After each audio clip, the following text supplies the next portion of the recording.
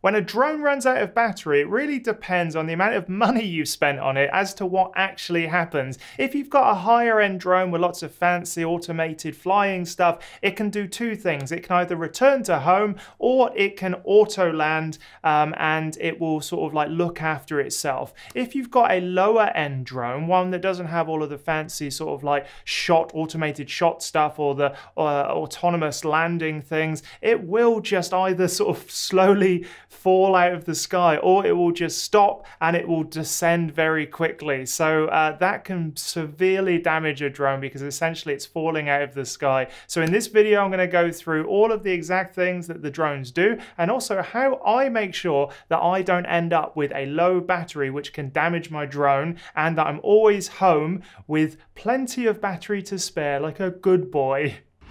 This video is based on an article on droneflyingpro.com, so go check it out at droneflyingpro.com. I'll put a link in the description to the exact article, and it's full of more information than I could squeeze into this video, so go check it out. And if this video has been helpful, please remember to give it a thumbs up and subscribe if you feel like it. If you have a drone from DJI, from Autel, from Yuneec, it almost certainly has an auto landing function. And so what happens is throughout the process of flying, as soon as you take off, it records the GPS locations of the takeoff spot, and then throughout the flight it is constantly monitoring how far away from that area, that takeoff point it is, and also how much battery it's using. So then it's sort of performing these calculations to a point where it has this kind of return to home battery level. So it knows that if it passes this battery level, it needs to just return to home, and it will do that automatically. And you can set that in the DJI Go 4 app or your app for your certain manufacturers. So I'll just turn on the... So that's on, the remote controller for the DJI Mavic Air, and this is what it sounds like when it's returning home. And so you'll hear that continuously as the drone comes home. Now here's the issue. So I've sort of had my drone return to home, and this noise can get pretty annoying, and you can turn it off, I think. I can't remember the series of buttons, but the problem that I want to talk about is if you push the big red pause button, it can actually just stop that doesn't do it at all. All right, so if you push the return to home button, and I think on the pause as well, once it's actually connected to the drone, you can actually stop the drone from returning to home. Now the thing is, the drone will just stop where it is. If you let go of any of the controls on the DJI drones, it will just completely stop and hold its position. Now that is using up battery, and it is quickly running out of battery, and it may not be able to return to the takeoff point. So I recommend that if it does start returning home, that you just let it do its thing until it's very close and you can just descend on your own. I've done that a few times. Or if you do cancel the return to home thing, that you just sort of like keep heading home as quickly as possible. Don't try to squeeze in those extra few minutes.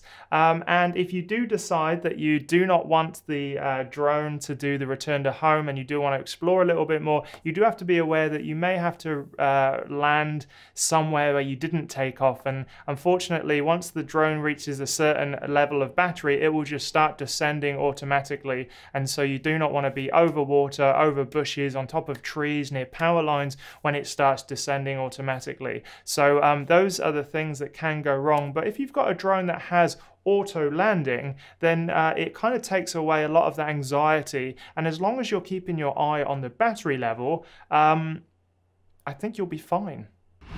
Okay, lower cost drones, ones that kind of edge into the sort of toy region, they typically have a much shorter battery life. So they're normally sort of, 10 minutes, 10 to 15 minutes. But if the battery runs out on them, they simply fall out of the sky, which is terrifying. So if you do have a lower end drone that doesn't have real-time information about the battery on the screen, on the controller, or you can't tell, one thing I recommend you do is start a stopwatch, a countdown timer on your phone, and you just return home. And then, you know, if you want to, you can slowly extend that time if you feel like you're not getting enough time. But do take notice of when the drone starts to kind of struggle in the air.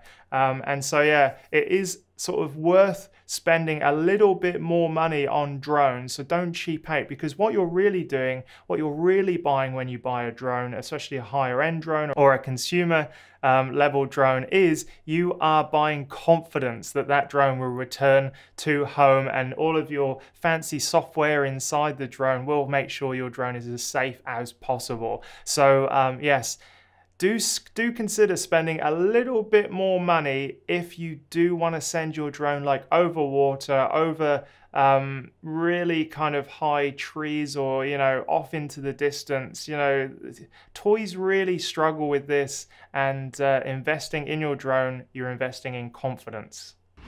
Okay, so here are the things that I do to make sure that my drone returns safely every single time I fly it. So the first thing is I make sure that I have at least 2 fully charged batteries that I charge up the night before. So I just plug them in, I leave them overnight, and then in the morning, I do not take them off the charger until approximately like 10 minutes before I'm due to fly or leave my house to go to the flight location. And that just means I've got 2 fully charged batteries that are ready to go. And sometimes when I turn up, now the DJI Mavic Air, which is just over here, it does have some issues with compass calibration. At the moment, I need to go in and also calibrate the visual sensors and visual positioning system. So sometimes you can use up a fair bit of battery just troubleshooting, which is why I always bring 2, because the last thing you want to do is squeeze in those awesome shots when the noise is coming from the remote controller and you're just not...